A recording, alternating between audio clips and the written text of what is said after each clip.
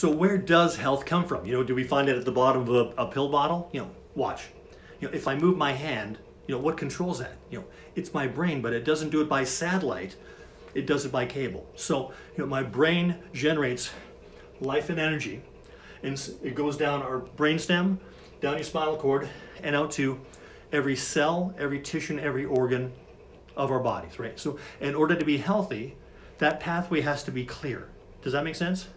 So I'm Dr. Clinton Garda, and I believe in thinking differently about healthcare. I believe that you achieving success, health, and happiness in your life begins with health.